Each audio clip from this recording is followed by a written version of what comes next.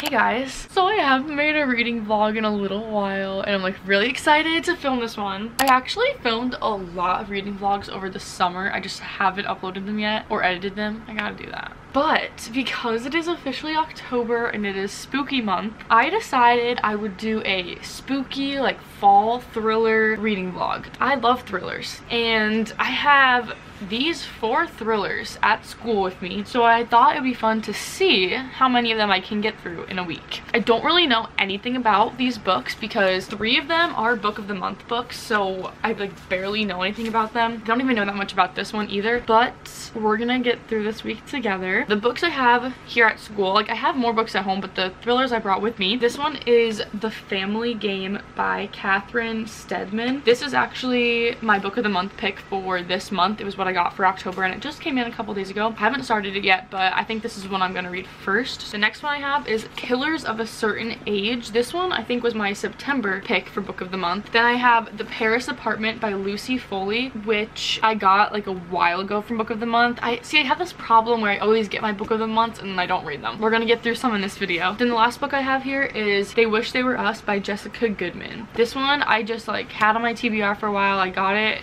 a while ago at Barnes & Noble. I'm hoping we'll be able to get through a couple this week. I don't actually know how many we'll really get through because I do have school, but I don't have school tomorrow. It's Tuesday today. Oh my god, it's Tuesday, so I don't even have a full week. I have Wednesday, Thursday, Friday, Saturday, Sunday, Monday. 6 days to read 4 books. Anyways, like I said, I'm going to be starting with The Family Game by Steadman. So I'm just going to read the synopsis for you guys. It says, the rules. 1. Listen carefully. 2. Do your research. 3. Trust no one. 4. Run for your life. Harriet Reed, a novelist on the brink of literary stardom, is newly engaged to Edward Holbeck, the heir of a powerful family. And though Edward has long tried to sever ties with them, news of the couple's imminent marital bliss has the Holbecks inching back into their lives. As Harriet is drawn into their lavish world, the family seems perfectly welcoming. So when Edward's father, Robert, hands Harriet a tape of a book he's been working on, she is eager to listen. But as she presses play, it's clear that this isn't just a novel. It's a confession. A confession to a grisly crime, a murder, and suddenly the game is in motion. Feeling isolated and confused, Harriet must work out if this is part of a plan to test her loyalty or something far darker. What is it that Robert sees in her? Why give her the power to destroy everything? This might be a game to the Holbeck family, but for Harriet, losing might prove deadly. That sounds good. It is 319 pages. I hope that the chapters are short. It does not seem to be that way. I'm actually gonna start reading this right now. 10:30. You can't even see it, but trust me. Let's see how far I can get in.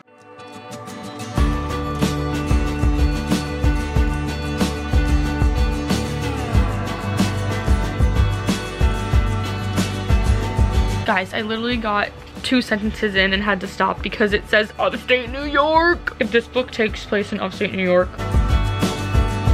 All I read is the prologue, but this next chapter is literally called Fairy Tale of New York. I'm praying it's New York City and not upstate. That's scary. I feel like that would scare me. Trouble.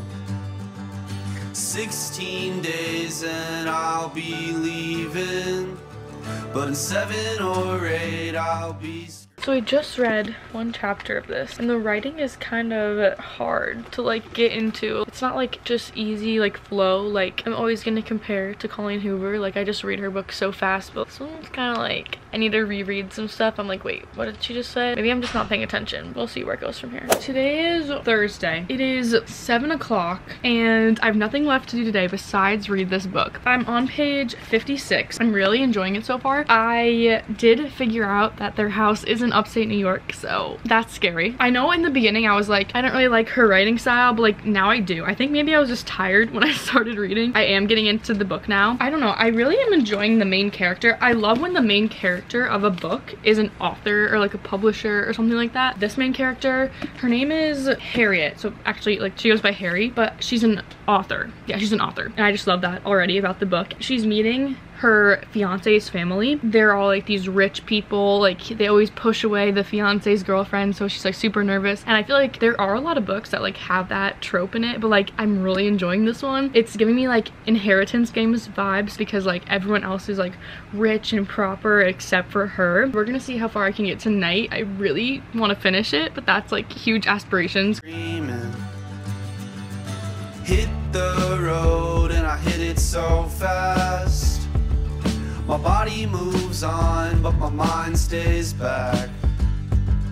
16 days and I'm still... So I just got to page 79, which is chapter 10. A couple things. For Edward's dad, Robert, I'm imagining President Snow. I don't know why, but like, if you've seen the Hunger Games, you know, the guy that plays President Snow, that's what I'm imagining in my head. Let me know if you imagined him like that, if you read this book. Also, I wanted to mention that so far the story is taking place on Thanksgiving Day, so that is literally giving me the best fall vibes. Like, it hasn't really gotten to like the super like thriller part of the book yet. It's like still building, but it's Thanksgiving Day. Even though it's a thriller, I'm still getting that warm, cozy fall feeling, and I'm loving it. I'm really curious to see where this is going. I like don't want to say what's happening because I wanted this vlog to be spoiler free, but like there's something weird here. I think at the end of this vlog I'm gonna have a spoiler section, so I'm not gonna say what's going on, but something is giving me the ick. I'm literally in the middle of a chapter and I just had to tell you. I'm on page 84. If you want to see what I'm talking about, watch the spoiler section at the end. Hey guys! Okay, so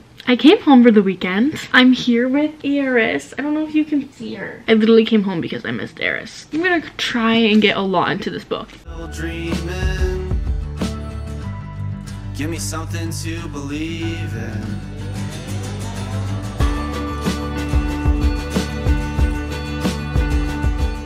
I'm at page 180-ish, and I literally have no idea where this book is going. Like, I just don't know where it's going. I'm really liking it. I just have absolutely no guesses. Usually at this point, I have some inkling what could happen. I just absolutely have no idea. This is not a spoiler, so don't worry, but she went to this family event and played this game, and it was so fucking weird. Every single thing so far in this book is just like weird. Like, I'm very curious to see where it goes from here. Let's keep reading. It's the next day. I still haven't finished this book, but I have less than 50 pages left. I've been reading it all day. I'm going to finish it right now. I like it a lot. I'm loving the story. It's just like there's 50 pages left, and now I'm getting to like the intense part. Like, I kind of wish it was like the intense part longer. Like, I haven't read it yet, so maybe it's like has to be short, but like I only have 50 pages left and now I'm getting to the exciting part. All right, I finally finished this book. I have many thoughts. I feel like this is a common problem with readers, but like if I'm gonna rate the book right now, I know I'm gonna rate it higher than like I think it's 3 stars. Like 3.5 maybe. I really enjoyed it, but I also just really enjoy thrillers, period. Just the family dynamic is very strange. I didn't like the ending. Obviously, there was like a plot twist. I didn't like the plot twist. Did it kind of catch me off guard? Like a little, but like kind of the whole time I was like, it's probably this guy. Like, I don't want it to be this guy, but it's probably this guy. And then it was. That was really disappointing. It was predictable, but like she could have done so much more with what was going on. I did still like the book, don't get me wrong. That's why I'm giving it 3.5 stars. I'm gonna update my Goodreads. I'm gonna do some homework, and then I'm gonna start a new book. I just need a little bit of time to process this. It is later, and I'm ready to start a new book. So I brought home with me, I have The Paris Apartment by Lucy Foley, which is another book of the month book. The other one I have is They Wish They Were Us by Jessica Goodman. This has been on my TBR for so long. Before I decide which one to read, I'm gonna check a couple things. First of all, let's see if either one has short chapters. It looks like The Paris Apartment has really short chapters. This one doesn't really have short chapters. Now I'm going to just look them up on Goodreads to see which one has a higher rating. The Paris Apartment has 3.69. They Wish They Were Us has 3.50. So by a little bit, The Paris Apartment has a better rating. So I think I'm gonna read The Paris Apartment then, just because it has short chapters and it has a better rating. Let's do it. Let's just do it.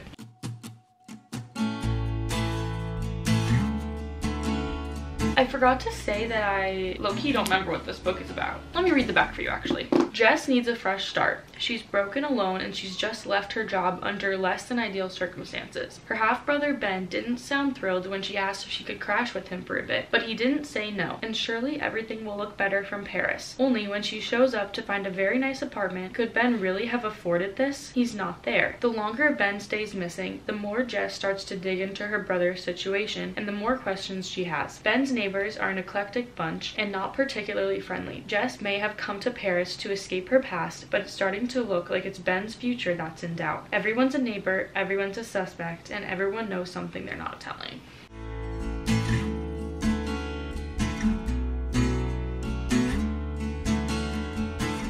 the next day. I just got to page 100 of The Paris Apartment. I don't know if I'm just like tired, but even though it's like interesting, I'm not that into it. I'm very much a mood reader, and like before I even started this video, I was like, I low-key want to read a romance, but like I love thrillers, so I was like, well, I want to film this video, might as well do it. I don't know, I feel like I haven't really been into these last 2 books, and I don't know if that's the books entirely or like I'm just not in the mood to read them right now. I'm liking this book, but it's not giving me a 5-star feeling. I think I'm gonna go to Starbucks and hopefully I'll wake up a little more. I think I showed you guys me getting my coffee earlier, but I literally ended up leaving after that, like to come to school. I'm on page 106. I'm trying to get to halfway. So I've got like 70 pages to read tonight. I think I can do it if I start literally right now.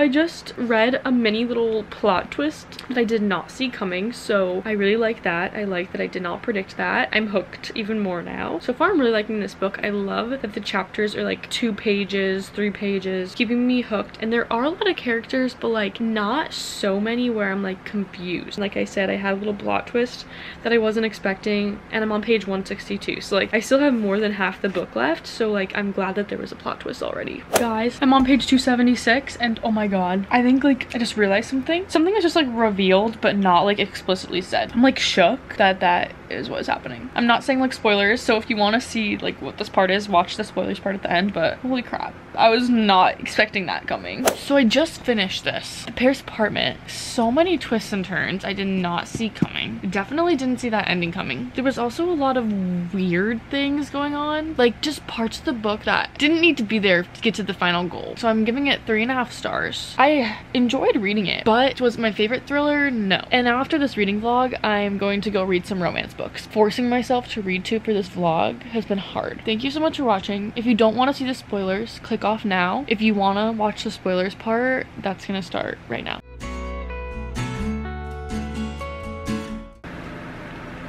Okay, I'm on page 84, and what the fuck is going on? This girl is like so attracted to her father-in-law. She's literally about to have sex with her husband, and she's like, I'm thinking of his dad. Ew! And she's like, my pregnancy hormones. Like, no! At no point will I be thinking of my boyfriend's dad during sex. Absolutely not. I literally hate that. I hate that that is part of this book right now. It's literally the same thing I was saying before, but Harriet is still like attracted to the father-in-law. Are you kidding? There was literally a line in this last chapter I read that like she said, I let my mouth find his warm and wet as the distinctions between father and son blur once more. That aspect of the book I am hating, and there better be an explanation for it by the end.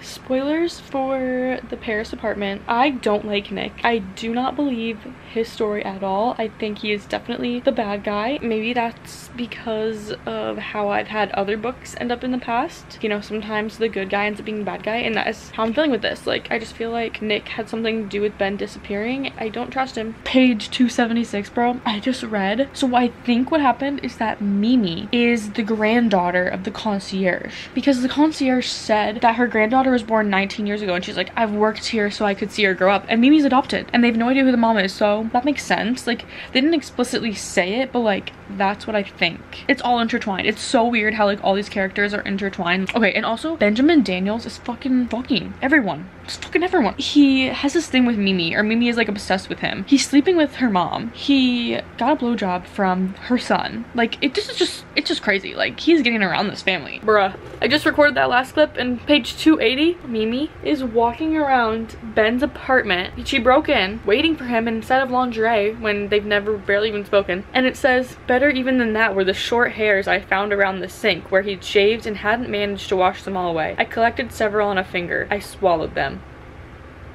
Ew, what the fuck are you reading? She's like going through his clothes and just like smelling them and eating his hair. This woman is crazy. Spoilers for The Paris Apartment because I just finished. I totally didn't see that ending coming. I did not expect Ben to be alive, the dad to be dead. I did not guess that thing about the dad at all. That caught me so off guard. And then, okay, Loki, I just did not like Ben's character. Like, the fact that he kissed Mimi and then was sleeping with her mom and then gave a blowjob to the son. Like, he was just getting with way too many members of this family. So overall, I give this book 3.5 stars, but it was definitely weird. Let me know your thoughts on both of these books in the comments because I'm dying to see what you guys think about it.